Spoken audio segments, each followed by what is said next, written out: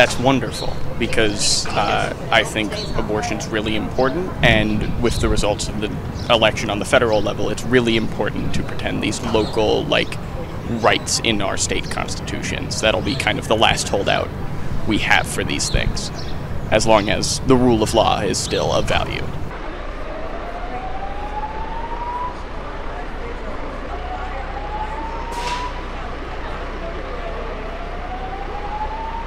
Genuinely, I feel like we have 2 months to get our lives together as women, because nobody's protecting us anymore, and we have to learn how to protect ourselves.